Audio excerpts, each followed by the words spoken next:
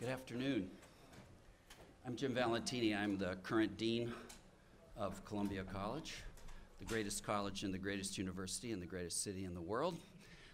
And I'm happy to see all of you here on what is a really magnificent event.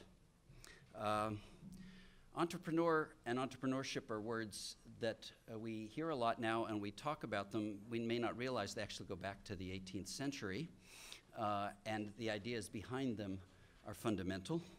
The Austrian economist Joseph Schumpeter gave a definition I like the best, which is an entrepreneur is someone who's both willing and able to convert a new idea or invention into a successful innovation. It's an idea that meets an opportunity that's turned into an enterprise that provides something of value to us. Technological innovation is, I think, fundamentally all about the human desire for more, better, faster, easier in some way. And that innovation is all around us. We see it actually in the last 2 weeks at the Winter Olympics, both innovation in human performance, nutrition, training, equipment, in everything. Because innovation is everywhere and the opportunity for innovation is pervasive in our lives, it is one of our goals in Columbia College to prepare every single student who graduates from the college the opportunity, the training, the perspective, the understanding to become an innovator and an entrepreneur. We want this not only for the graduates of Columbia College, but also the graduates of the other 15 schools that comprise Columbia University. Our Entrepreneurship Office, which is led by Richard Whitten, Trustee Emeritus, and Chris McGarry. Richard is not able to be here today, and Chris McGarry is a sign of the university's commitment to that effort to prepare all our students for lives as innovators and entrepreneurs. We have a student group that many of you, since your students are familiar with, CORE, Columbia Organization of Rising Entrepreneurs, which has been very effective in propelling entrepreneurship among our students.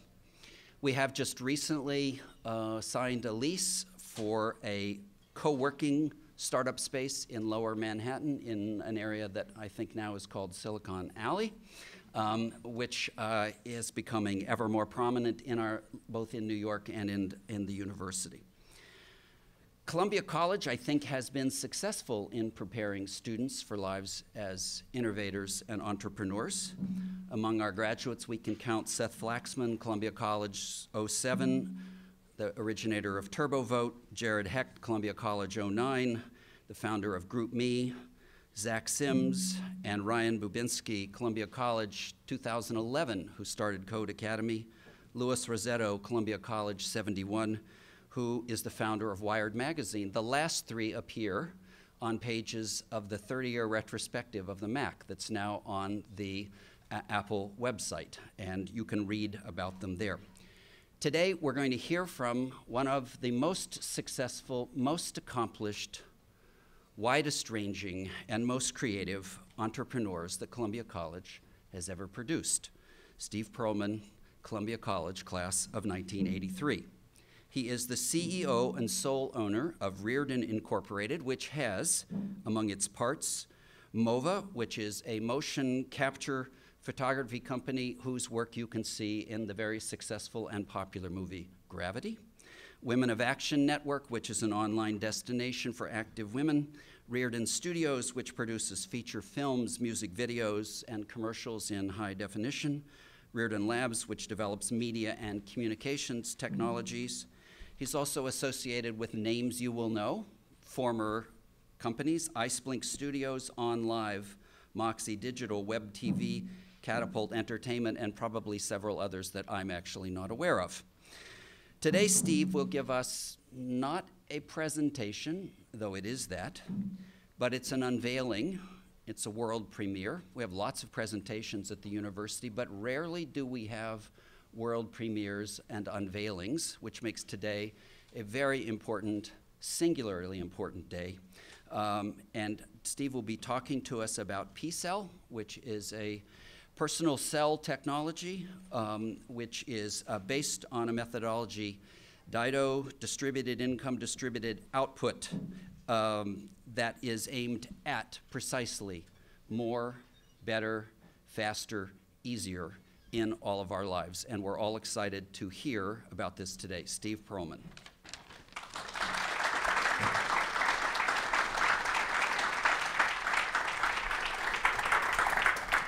Well, it's great to be here. And when we were thinking about where we're going to unveil this thing, we thought of, well, you know, Silicon Valley maybe, you know, maybe we'll go to some other like theater or something like that. And we decided, you know, I want to come back here, all right, because this is where I started. And this is where I got very inspired, and I got very, you know, got that, that drive inside of me to go and not just incrementally, you know, move forward in life, but try to go and reach for things and fall back and not always make it, but always go and keep on doing something new. And we actually sort of spilled out what we're doing here 2 years ago in 2011. This is actually a slide for a presentation I did in this very room in 2011, where I was asked to say, well, don't just talk about the things that you've developed so far. We'd love to hear about something that you're developing anew. And me in my naivete didn't think that this a video of that lecture would end up on the web and would go viral, because people said, oh my God, you're saying you have unlimited wireless capacity? And that can't be, and it started a lot of debate and everything and discussion. I was like, okay, we really weren't quite ready to unveil this thing. But Antonio Forenza, PhD, who is principal scientist, worked with me. We decided, look, we should release a white paper, all because of this lecture that I did at Columbia, that at least gives people an idea that this is not just a crazy thing we're throwing out there, but here's the basics on how it works. But even that, for most people, was not enough to convince them that it was for real, all right? So today it is indeed an unveiling. This is a commercial unveiling, and we introduced a new company, Artemis. You may have heard the term moonshot being used around, you know, for new ideas. Well, she's the goddess of the moon and the goddess, oh wait, I should ask one of you guys, right? CC, right, you know? Goddess of the moon, the goddess of the hunt. So, you know, moonshot, seems like a good name. Actually, the main reason we decided to use it is that we have Artemis.com, and the other thing is we knew this technology would be used internationally, and one of the things I've learned is when you make up a name, when you have languages like Chinese that are not phonetic, it's very difficult to represent this name. Because she's a Greek goddess, there is a representation for this name in every language in the world.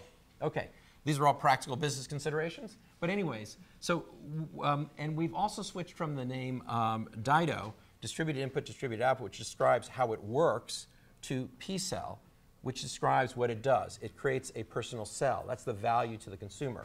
So again, the point of it is to really go and release a product, and that is part of the game. You know, it's not just the hard engineering and the difficult things you do. You actually have to make something that you can communicate to other people about what is the value of the thing you created to them, all right? So before I dive in with exactly how the thing works, what I'm going to first do is show a video that we produced, and I can get this thing back to the beginning. That gives you an overview. This video's one of the great things about having this incubator that I've put together is I get to work with both incredible technologists and incredibly creative people. This video is created by the guy behind the camera right there, Eric Peltier, and it shows what you can do with Final Cut Pro, some creativity. Smartphones, and tablets, and laptops. And not sleeping. They're just the beginning of an era where smart, internet-enabled devices of all kinds demand more and more mobile data at reliably fast speeds. We've added cells, improved networks, increased spectrum. But the truth is, our always-on connected world is running out of capacity. With demand for data projected to increase dramatically by 2020, the time has come for new thinking. The time has come for pCell technology. pCell is an entirely new approach to wireless designed to profoundly increase the data capacity of our finite spectrum. In an existing cellular network, each tower transmits a radio signal, forming a large cell and carefully avoiding interference with other cells. Mobile devices all share the cell's capacity, taking turns so they don't interfere with each other. This all worked great until everybody started carrying smartphones and tablets, streaming photos, music, and videos. Even with more spectrum and small cells, demand is far outpacing capacity, and we've hit a physics upper limit. pCell technology turns the whole problem inside out. Instead of dodging interference, pCell exploits interference, combining radio signals to synthesize tiny personal cells, pCells, of wireless energy around each mobile device. So rather than hundreds of users taking turns sharing the capacity of one large cell, each user gets an unshared pCell, giving the full wireless capacity to each user at once. It's nothing short of a revolution in wireless. Even in the biggest crowds, there is a pCell for every user device. And no matter where you go, you've got a fast, lag-free mobile connection. Simple, discrete P-wave radios can be placed anywhere it is convenient, making cell towers a thing of the past. pCell technology realizes the dream of ubiquitous broadband connectivity. It changes the game, making it possible for thousands of fans to share video instantly. Delivering reliable video conferencing, whether closing a deal on Wall Street, showing your family the lights of Times Square, or smoothly streaming an HD movie for a 3-hour drive. With pCell technology, wireless is fast, reliable, always there. pCell technology from Artemis. All right. So, first of all, is that pretty good video work? All right. Thank you, Eric. All right. So let's go and dig into how this thing works, okay? So it's not sci-fi. All right. So first of all, let me, get this thing right. Still haven't figured out how to use a Macintosh after all these years. All right. There we go. All right. So, and here it is, you know, again, the commercial introduction of it. And these little things here we call P-waves. This is actually a model. The real antennas are those little guys you'll see around here that we're using for the demo. But this is a 5-watt unit. It's actually waterproof. You could submerge it in water, and the fins here cool it off. It's good for covering an area about 4 or 5 blocks, typically, in most spectrum. And I don't think there's any reason why cell tower radios have to be ugly, all right? So this is another thing. It's like, why not make them, you know, architectural, interesting, you know, use industrial design. The same folks that worked on the Nike Fuel Band, is that it? Developed this. So anyways, let me tell you a little about the team. There's me, and it looks like I can't hold down a job. I realize that. But as the dean was saying, I have moved on from one thing to another. And some things have been more successful than others. Some have been technologically successful. Some have been more financially successful. That's the life of an entrepreneur. Get used to it. Antonio Forenza, who's right over there in the corner, raise your hand, Antonio, has been with me for 8.5 years. I actually was introduced to him when he was getting his PhD at UT Austin. He started working for me then. Then when he got his PhD, he did the initial work for this in Austin, then came to Silicon Valley. We developed worked in, first in Palo Alto, then San Francisco. Roger Vanderland, who's right next to Antonio. Roger has worked with me on a number of projects at Reardon. Together we developed the basic algorithm that made low latency video possible for OnLive, and also the technology for capturing faces for MOVA and so on. Then Cindy Ivers deserves mention. She's right here. All right. Somehow or another, with all the crazy stuff we're doing with tiny teams that nonetheless are dealing with hundreds of millions of dollars of investment and affecting billion-dollar industries, she holds the thing together with all the crazy people she has to work with. So again, that deserves more of a round of applause than Eric, I think. But anyways, all right. So here's the team that actually, you know, brought this what you're about to see.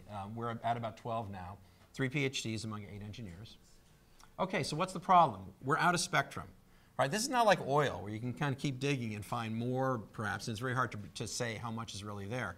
No, we know exactly how much spectrum is there, and we know there's only a certain range of spectrum that can actually penetrate buildings and be useful for mobile, all right? The very high frequencies, for example, can't get through buildings.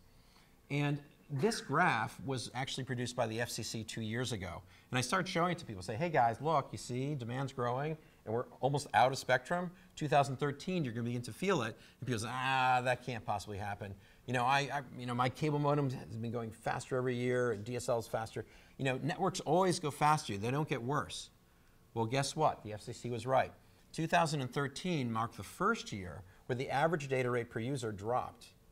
And it's going to get very, very worse fast, okay? And you know, in New York, it's funny, when I came here and I try to tell people about that, it's not too difficult to explain. We actually met with a very successful billionaire businessman yesterday, and he brought two phones with him, an AT&T phone and a Verizon phone, because he had to bring in his partner into the meeting. He tried both of them, and we were in a high-rise. He couldn't get either one to make a call. This is near Columbus Circle, okay? And he had to ask the person who was hosting us, can I use a landline phone? That's a technology that was invented in the 1800s, in case you don't know, all right? So we're back to that in the city of New York. New York is a bellwether because it's very dense here, obviously, and there's a lot of people using phones. It's the same thing is happening as you see Lowell McAdam, the CEO of Verizon, had to go and tell investors, had to disclose to investors that they've hit a physics upper limit. How often do you hear a CEO of a company talk about physics to investors, okay? He had no choice. He said, that's it. We can't go. We can't produce any more capacity. And the CFO was saying basically that they are unable to meet the demands in the major markets of New York, Chicago, San Francisco, and Dallas. All right, so it's only going to get much worse. This is a report that came out just 3 weeks ago from Cisco that shows their estimates of what mobile data demands are going to be. And so I think this is kind of conservative. It's about 60% a year, but between 2012 and 2013, it almost doubled. All right, so, and it's mostly driven by streaming video. Why? Because people are getting used to the fact that, well, look, I can watch video anywhere. It's not like the old days where everyone was watching TV, particularly younger people. They don't really think very differently between, you know, it's IP video or it's cable or what have you. So we're seeing this huge exponential growth. All right, we also have this other thing that's happening, is this Internet of Things, where we begin to have devices, you know, everything from fuel bands to obviously thermostats. You heard about our friends over at Nest who are acquired by Google. We have smart parking meters that I hate because they tell the meter person to come just when it runs out of time. All right, so there's the good and the bad, right? But anyways, the expectation of the Internet of Things is going to far overwhelm devices for humans. All right, and so when mobile displaces Wi-Fi, it's not just the data rate that matters. We begin to think about other things. Availability. Do I have it available all the time? Or do I have dead zones? How consistent is it? On a Friday night when everyone is streaming Netflix, the worst you're going to see with a cable modem or DSL is maybe it'll drop down to 50%. It never drops down to 10%, and it certainly doesn't go away entirely. We expect that from mobile all the time, right? Latency is a very, very significant issue. A very good paper was published in 2012 by a scientist at Google who monitors their web performance, who pointed out that above 2 megabits a second, the biggest determinant in how long it takes for page load is the delay over the network, not the absolute data rate. And then, of course, reliability. But the last thing I'll say about reliability is we assume in our generation that radio is unreliable. Prior generations did not. When you would drive around and you had a favorite FM radio station, it worked all the time, all right? There weren't dead zones, not in the coverage area. Why? Because they would broadcast as much as they want. They weren't worrying about avoiding interference, as we'll get into in just a minute, as our cellular system does, okay? So wireless can inherently be as reliable as wireline. So the only way that they've figured out how to increase capacity of our wireless systems has been going to smaller cells, all right?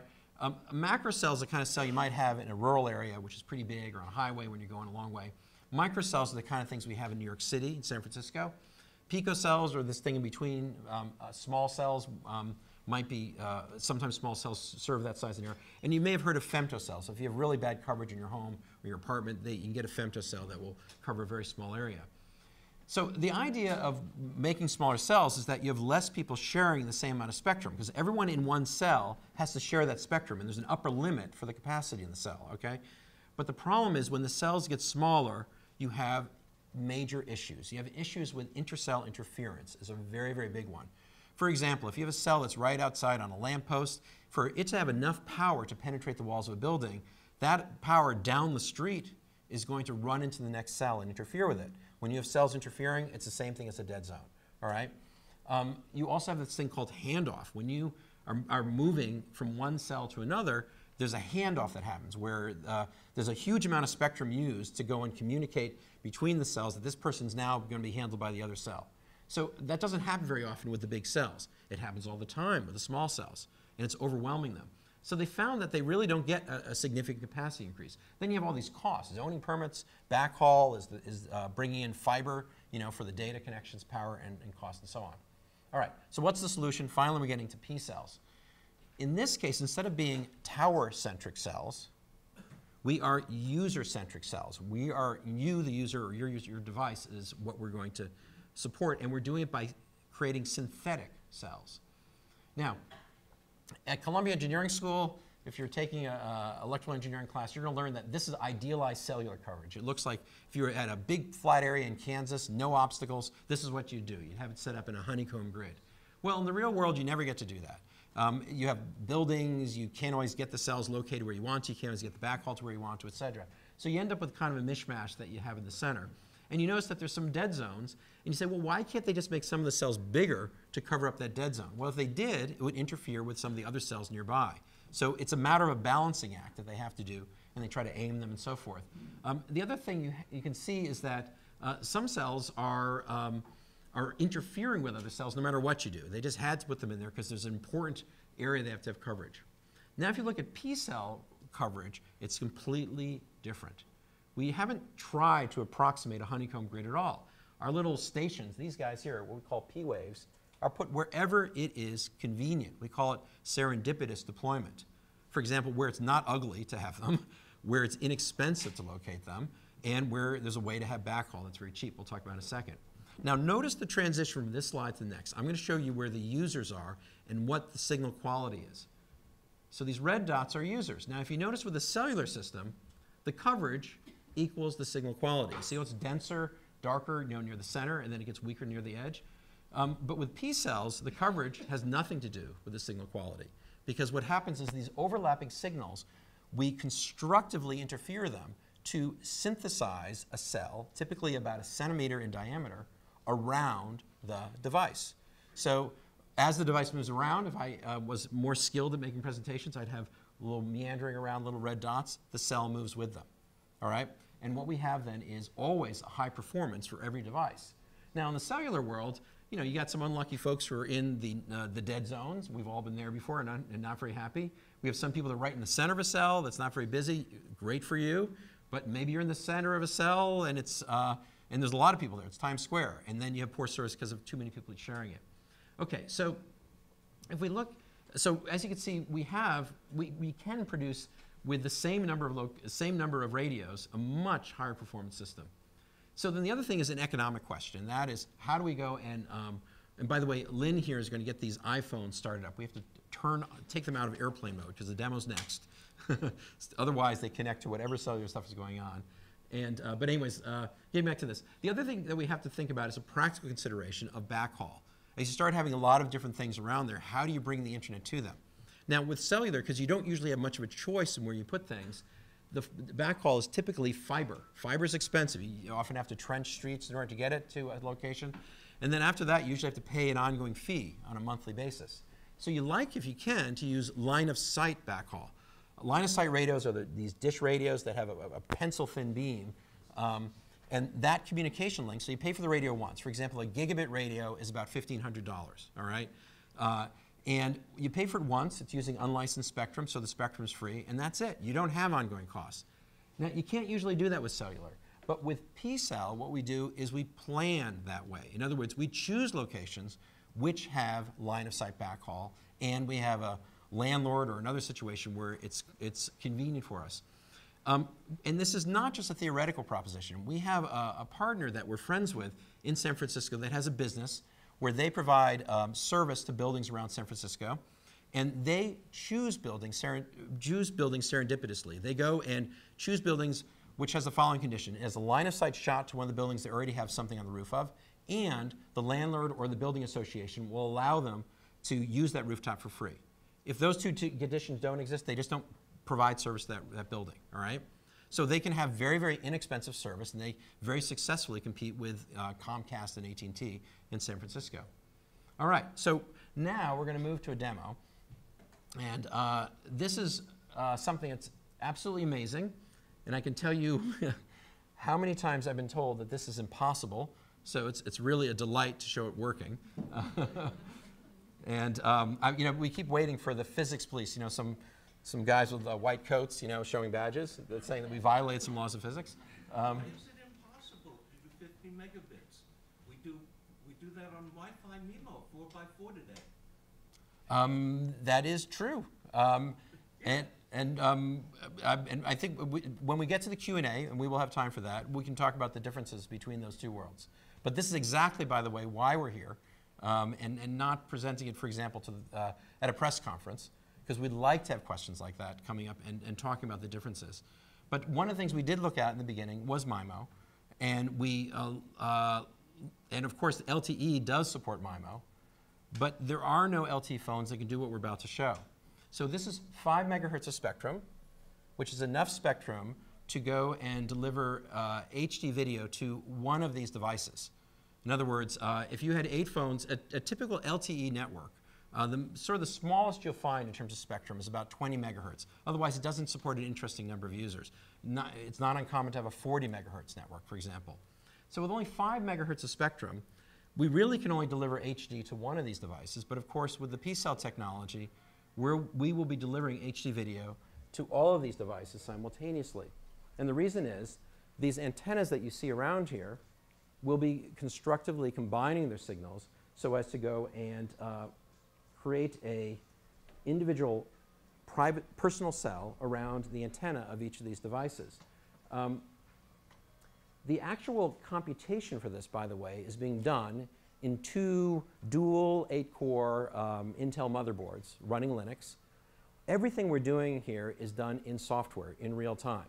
So one of the key things that we developed here also is real-time software-defined radio that actually is creating 8 simultaneous cells. Each of these phones thinks that it is in its own cell and that there are no other users in that cell. And each of them, as you see very happily, is running and is able to go and stream HD video at once, right?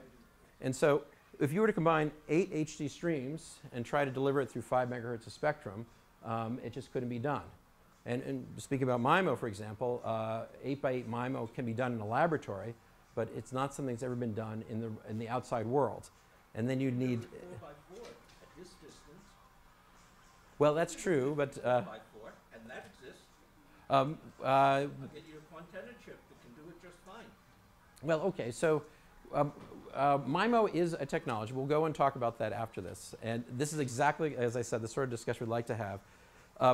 These phones are not doing any processing internally. They only are receiving a signal as if it were what's called a SISO signal, individual signal. Essentially, each of these devices is acting like a digital walkie-talkie. And we are simultaneously streaming 8 streams to antennas that are so close together that I can actually go and stack them. So if I take this phone here, and by the way, the reason we chose 8 phones was a very, very important technical reason, and that is because Apple has 5 colors for the iPhone 5C and 3 colors for the iPhone 5S, and that way we can tell them all apart.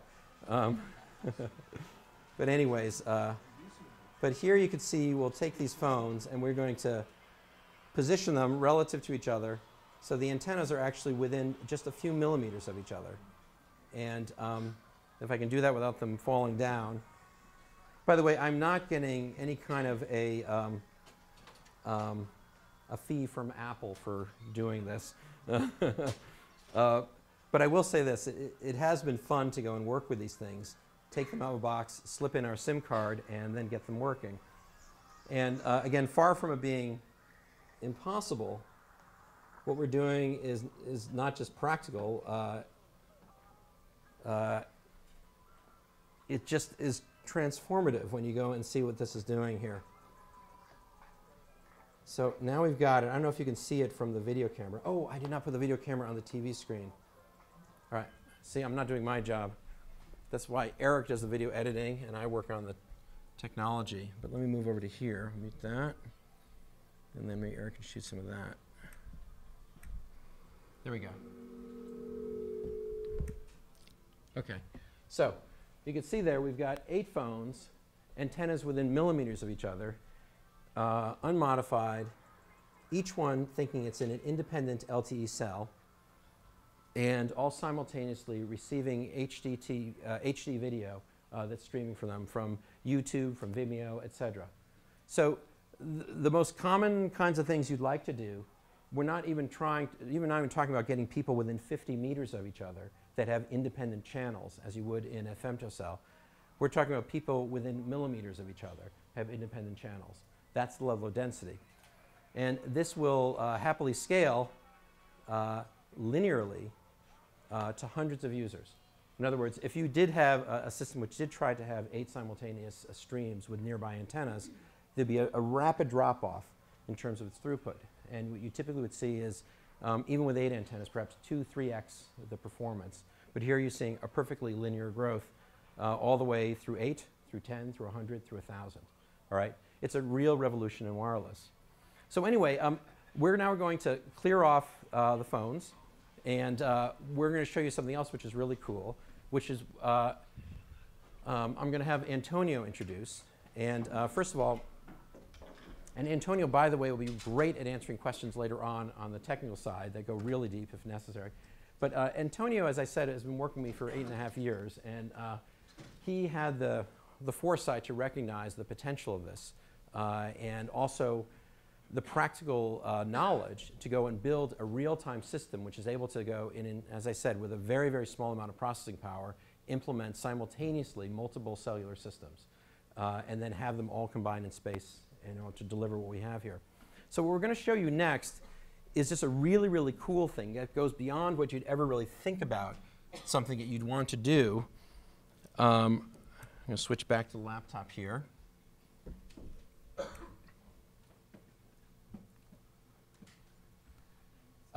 Using the mobile network, and that is streaming HD video, full HD streams. These are both 1080p HD monitors. These actually are, believe it or not, Dell laptops. And they're running Windows 8. And the reason we have to run Windows and have to run Macintosh is that nobody ever imagined that a T-Mobile LTE dongle would be used for a television, for streaming HD. It's just inconceivable. I mean, among other things, it'd be way too expensive. And of course, you know, when you're having trouble getting a reliable phone call through, it'd be very, very difficult to be streaming an HD movie. So what we'll be showing is 2 1080p streams on these 2 devices here. And then what we have here are 2 4K monitors. Now 4K, if you've kind of been following consumer electronics world, is the latest and greatest technology for displays. This is a 4K LG TV. They only have like 1 model for it. And it is 4 times the resolution of a 1080p TV. And one of the kind of the jokes at the Consumer Electronics Show was there's nothing that actually drives these things. It's above the capacity of Blu-ray players, so that this is pretty much the end of physical media. And then if you try to hook it up to your DSL connection, DSL pretty much can't go that high, so you can't really stream something through DSL. If you try to hook it up to cable modem, if you have a pretty fast cable modem, then you could deliver a 4K stream to this TV, or if you have fiber. So it kind of narrows the world down. So what we're going to show you is what we believe the way that 4K material is going to be delivered is going to be through mobile. That's not what people expected. And the reason we actually have 4K streams to show you is because Netflix, as you might expect, has a huge interest in this. Everything they deliver is over the net at this point. I helped Reed Hastings when they first were you know, a DVD distribution system to go and start what he was doing with streaming. And so I sent him an email. This is Silicon Valley at work. And I said, hey, this is on a weekend. And I said, hey, Reed, we've got this crazy technology. We're going to be synthesizing very small cells in space, which are going to allow us to deliver high bandwidth video to individual devices, including 4K TVs. But no one has any 4K content. I know you just shot the 2nd season of House of Cards. Is there any chance you'd let me use some of that material? 5 minutes later, I get an email back from Reed. He says, Steve, you're as insane as ever. That was how he started it. And I'm like, okay, he's not going to give it. Then I read on, and he had copied people in Netflix, says, get Steve whatever he needs so he can have this material to go and show off this technology. And he says, best of luck. All right? And that's Reed. He's just great, you know, and that's the way it works. And really, literally, within that day, within 24 hours, we had the only 4K material that really is available. So you're going to see streaming in real time, and we have to do it through a Macintosh. Now, this is the latest MacBook Pro. It's only been out for about 2 months, because the only thing it supports 4K resolution. And it's going to be driving this sharp 4K monitor there, and also driving this 4K TV here. And it will be simultaneously, as I said, delivering that while we're just running HD Netflix. I think Antonio's already got them started up. Great. All right. And again, forgive us for this, the mechanics of this, but there is no standard devices out there. We literally have to go and get a QuickTime movie started, streaming, and so on, and off we go. So we have that one running. I think the people that are closer to that TV and the people that are closer to this one, you'll be able to see just how sharp it is. It is rather remarkable. It's crazy. They have this whole season shot in 4K, the second season. They have no way to distribute it. Well, they will soon. And I think it's just insane to think that in a high-rise condo or apartment building in New York, we're going to be distributing to every different TV in that building an individual pCell carrying a 4K stream, all sharing the same spectrum. And as I said, 10 megahertz of spectrum is a tiny amount of spectrum. I mean, nobody would even imagine delivering LTE through just 10 megahertz. Well, with 10 megahertz of spectrum, we can light up every television in New York City with 4K resolution video. Isn't that cool? So anyways, again, if you're close enough, you can see every little pore, you know, the filaments of their hair, the texture of the, you know, the bedspreads and some of the scenes and so forth. It's just really, really amazing. So anyways, so let me move on now.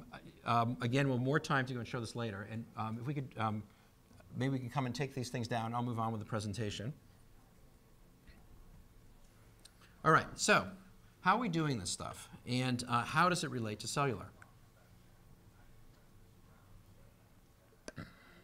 So, oh, you just go and shut it down. Yeah, that's fine.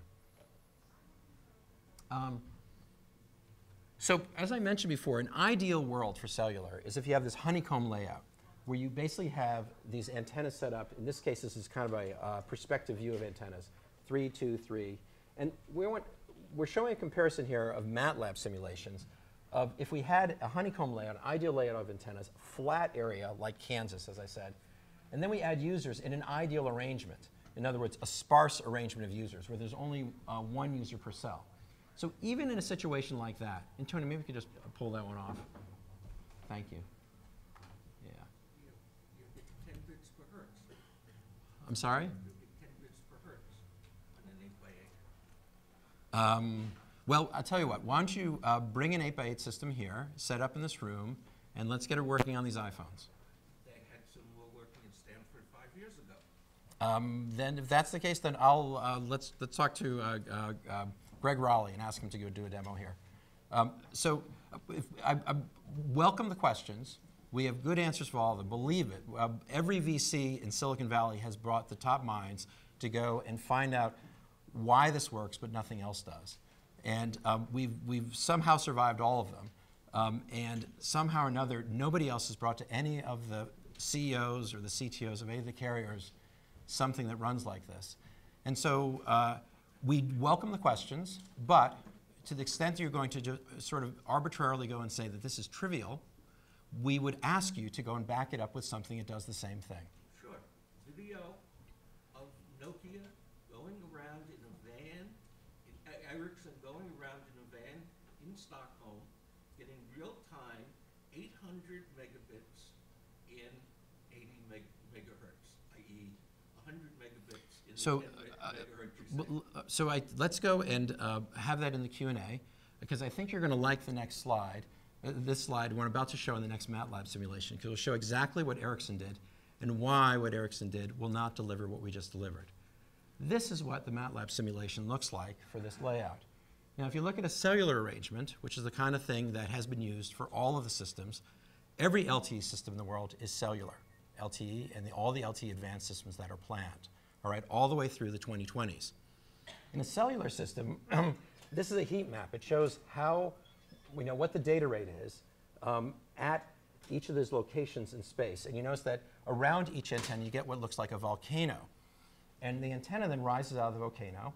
And if you have a random distribution of users, as you can see, a user who is near the center of one of these things gets very good performance, but a user who is near the edge of one of those things does not. And so you end up with a real very high variability. So even if you're the only user in a cellular system, you're walking through this field in Kansas, or driving a van through Stockholm with cells around you, you're going to find that your performance will go from nothing to terrific, all right?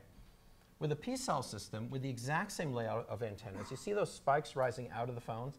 I will remove the antennas just so you can see them. What it does is it synthesizes a cell at the full performance of the LTs, of what the LT phone can receive, and you get this uniform performance wherever those phones are, whether they're near the antennas or whether they're far away. So look at the huge difference we have here. And by the way, it's a little harder to explain, but if you understand a bit about conservation of energy, we are using a lot less power than the cellular system in order to achieve this. And as the phones are returning, they use less power. So your phone battery lasts a lot longer. And it doesn't have 8 RF chains in it. It only has 1. So if we look at cellular layout and clustered users, this is a more difficult situation for cellular. This would be like a stadium or Times Square. Let's start with an ideal arrangement of antennas again. Have the users clustered in one place, and then look at the performance. Because all the users are clustered around just a few antennas, they have to not only have that variability of where they are on the volcanoes in terms of performance, but they also are sharing that spectrum together. Even though the users are clustered together, you still get near optimal performance for all of this pCell users. Everybody is still getting the full performance, no matter where they are, and it doesn't really matter where the antennas are. So we thought about it and said, okay, if it doesn't matter where the antennas are, let's go and do this economic thing, which is make antennas serendipitous in their placement. Sorry, too many meetings since I came to New York. Anyway, so now we talk about serendipitous layout. And so now with the antennas placed randomly. Now if you look at, and then we'll have sparse users, which is the best arrangement possible for cellular. And now you look at what happens with cellular. Cellular has a very difficult time with that. You have huge areas where there's no coverage, where you have wide spaces. And then when you have antennas that are close to each other, this is what we see with small cells, they have to pull back their power so that they don't interfere with each other. All right? And once again, you see very poor performance for cellular, even with a sparse arrangement of users. With pCell, even with an arbitrary arrangement of antennas, we still get very uniform performance for all the devices. And each phone has only 1 RF chain. One of the things I should point out is typical cell phones today have 2 or 3 RF chains. Actually, most of them have 2, right? And they need it for something called diversity. Because even just carrying it around without using MIME or anything, sometimes the signal goes up or goes down through the space.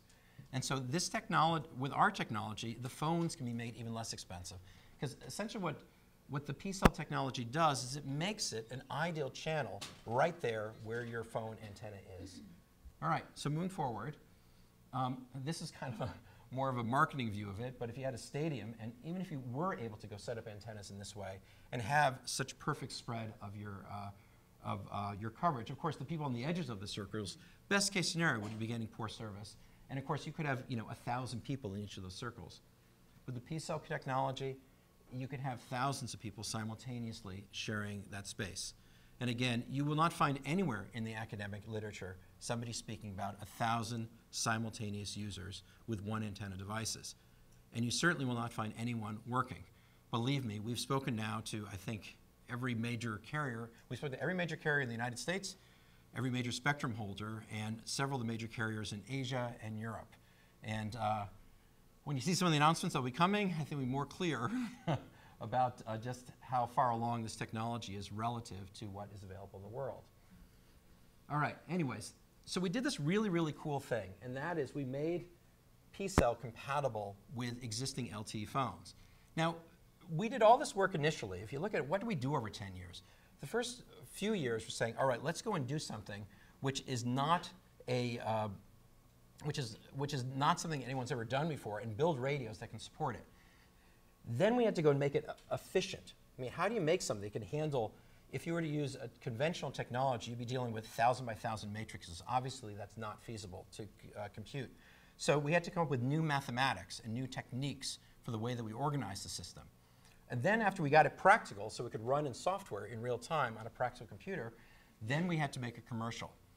And I basically confronted the engineering team and I said, look, here's your choices. We can go to the 3GPP committee, which sets the standards for cellular. We can go to all the major carriers, and we can try to convince them to go and change what they're doing and go and adopt this technology in a new standard. And then we can go to Apple, Samsung, and everybody else to build new phones. Or we can go and do this very, very difficult engineering challenge of making a standard, out-of-the-box LTE phone work with the technology. What do you think the engineers chose? Okay, so that took more time, and there were new, very fundamental wireless inventions. For example, we take advantage of something called, we can take advantage of something called reciprocity. And reciprocity normally is used like with military equipment where they have calibrated phones, where the RF chains for the up and down are the same. You can't calibrate against consumer phones. So we invented techniques that work with completely uncalibrated RF chains, but nonetheless work completely uniformly. We had to make it so the computational complexity scales linearly, so you can just keep on adding more servers to the data center rather than having to add bigger and bigger servers beyond what can be computationally tractable. So this is a system which, as you add more users, it scales linearly and purely in parallel. So there's a huge number of practical things that we had to overcome, and these are the challenges, because we knew that if we made it compatible with existing phones, suddenly that would open up everything, and it did, indeed it did. And first of all, not only can we work with existing phones, but we can work in both licensed and unlicensed spectrum. For example, in Europe and Asia, the 900 megahertz band is a licensed band for mobile. In the Americas, it happens to be an unlicensed band. All right, you may remember 900 megahertz cordless phones. Now, normally you can't really use that sort of spectrum for LTE because the interference would cause it to drop the calls and so forth. But because the pCell technology produces these very tall spikes, we're able to go and overcome that interference. We also can do gradual pCell deployment. Suppose that you decide you want to cover Manhattan, and then you want to go and, but you don't have time to, you don't have the time to go and wait till you've covered all of the eastern seaboard, for example. You can go and build out an LTE system in Manhattan, and then everybody coming to Manhattan will get 5 bars, get an independent channel, and be able to get HD all the time. And then they go over the George Washington Bridge, and they're in New Jersey. Okay, fine. We hand off to the cellular network, and you get cellular service there until they go build out pCell there. It also allows us to go and have people like a Walmart or a TracFone. They're called MVNO companies. They don't own their own towers. They license spectrum from AT&T or Verizon or Sprint or T-Mobile. They can build phones which then can offer the service in certain areas and then hand over again to the cellular network. Okay, so the P waves, as we mentioned, they can be put anywhere, and this is another business consideration. And we also, again, talked about how making them look nice gives you even more options in putting them. When you go and you confront the municipal board, you're putting in interesting looking things rather than things which are kind of unsightly. This is the architecture of the system. Each of these different P-wave radios, it's called a Cloud Radio Access Network, or a CRAN. Each of these things has an IP connection which backhauls, or sometimes it's called front hauls, back to a data center. For example, for all of New York, there'd be one data center, and then we'd have either line of sight, hopefully line of sight, but if not, we could also use fiber if you'd like, bringing it back to the data center. In the data center, all you have are servers running Linux, and then it's all code. You innovate, you come up with better ideas, better way to do things, you do a new version of your software. This will be the first major software-defined radio commercial deployment, all right, which again, in itself, is an innovation. Today, any of the LTE systems that are out there, they're all working off of dedicated silicon. So as far as the business stuff, from a technology risk point of view, there really are no significant R&D risks that remain. We've spent 10 years solving one challenge after another. And I'll tell you, there were so many times we ran into things that just seemed like they're impossible obstacles to overcome. But we said, you know what? Let's go look at the problem this way or that way or this way. And we were able to overcome all of them. By being compatible with LTE devices, we've eliminated the device risk. We are entering the market with hundreds of millions of devices already deployed. I mean, how cool is that? There's never been a new generation of wireless which did not require new devices and new spectrum. 3G to 4G, that's new spectrum, new devices, okay? And we don't have spectrum risk. So, you know, spectrum costs billions of dollars. For 12-person companies, it's a little bit difficult to arrange because we can work in unlicensed spectrum. Of course, we can work with carriers or spectrum holders that have licensed spectrum. And the thing that's nice also is we can go and take our time in deploying this. In this area around our office in San Francisco, there is the best LTE service in the world by far. There never is any congestion, and you can watch 4K video if you'd like, all right?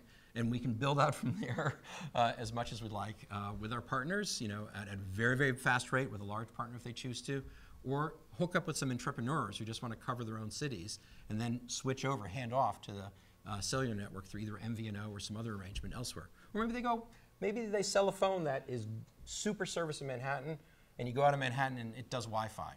That phone will be pretty much as big as an iPod. Okay? I mean, what's the difference between an iPod and an iPhone? It's the LTE radio, pretty much, right? What we require in terms of the radio inside of a pCell system is less complexity than a Wi-Fi chip. And it's far less power than anything. The radios that you're seeing here, now I'm happy to reveal, are running at 1 milliwatt. Okay? You just saw 4K video and two 1080p videos running at 1 milliwatt of transmit power, okay? To give you an idea, Wi-Fi runs at 250 milliwatts, okay? So it's a real revolution in wireless, and it is, again, a phenomenon that cannot be explained through any other wireless system that's been developed before. It's a leapfrog of 4G. 5G is at a call for paper stage. And basically what they're saying qualitatively, what they'd like is for everyone to be able to receive HD video streaming. By the 2020s, they figure everyone's going to need that. And there's a number of different proposals about how to do it.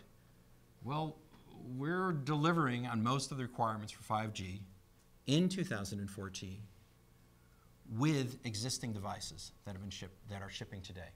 All right? It's pretty cool. And we can now actually make HD delivered. Now, yes, it is the case. 1080p can be practically delivered through lots of means. We just showed 4K because we like to show off a little bit, all right? But 4K is something which is not practical to deploy through any other means except through mobile using pCell, okay? And that's just cool. It really is, all right? And it also allows us to make, and this is really neat, lower cost mobile devices. Remember I was saying about you could build an iPod type device that's a pCell device that is actually a little higher performance than LTE because it doesn't have all the overhead of the framing structure and so forth for dealing with handoffs, for scheduling and so forth. So we can use the same spectrum and the same infrastructure, the pCell infrastructure. So we work with standard LTE phones if somebody wants an LTE phone, maybe they're going, you know, traveling or something, and simultaneously in a separate pCell have a different protocol. What we've done is we've virtualized radio. Remember, for those of you familiar with virtual machines, you can have, you know, a Macintosh and Windows and Linux. Well, now you can have LTE, what we call pCell native, and other things simultaneously running with the same pCell controller, virtualizing radio by isolating space into these little centimeter-sized cells. It's pretty cool stuff. The other thing from a business point of view is that LTE is quickly becoming a commodity. It's amazing how quickly it's becoming a commodity.